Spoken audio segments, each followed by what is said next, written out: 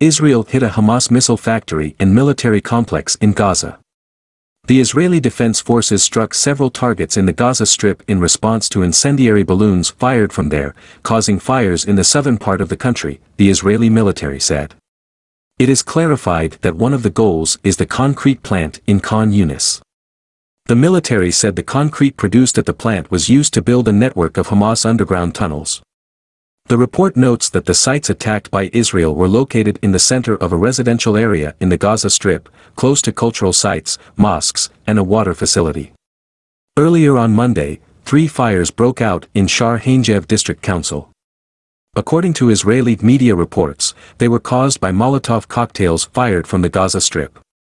In May, Israel and Gaza have exchanged continuous and intense missile attacks.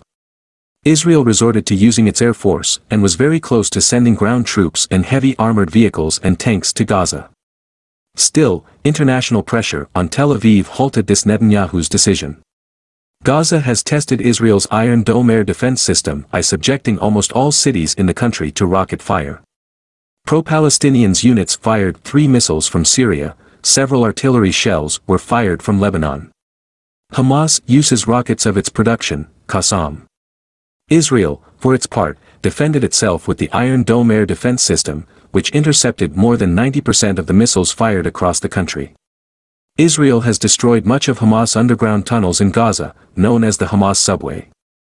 On Monday, May 10, Jerusalem was subjected to a brief rocket attack by Al-Quds and Hamas with a request on the eviction decision. Israel did not comply with the Palestinians, which led to a retaliatory strike and a rocket fire between the two countries for the second day in a row. According to a field source, Israel has involved fighter jets and tanks in the conflict, which are hitting 130 targets in the Gaza Strip. These goals are related to the Hamas movement.